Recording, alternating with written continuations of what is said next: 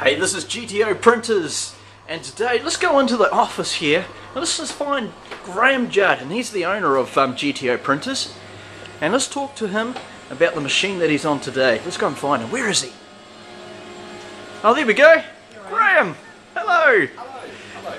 Graham, tell us about this machine and what we can do on this one here. Okay, this is called a thermographic machine, or a heat raised printing it does. Okay. So what happens is, if you wanted something like your business card with your logo raised, you can feel it actually. What you do is print them on the press, bring them over here while the ink's still wet.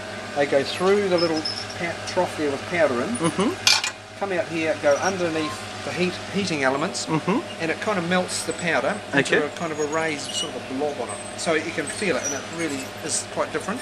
Wow. And this was a job that I recently did for a customer, and they wanted the tread to be raised so they could feel the tread, and that's exactly what it came out, and they were delighted with it. Yeah, it's pretty amazing.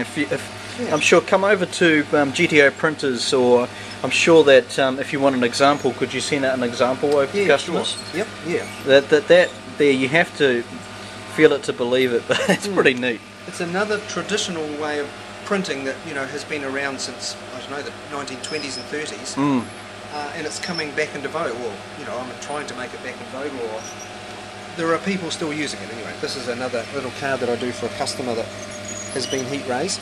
So it just goes through there, underneath, comes out, drops there, and the job's done. So it's another added thing to make your job a wee bit different. So this is heat raised printing. That's right. And Graham, if we wanted to get in contact with you, how do we do that?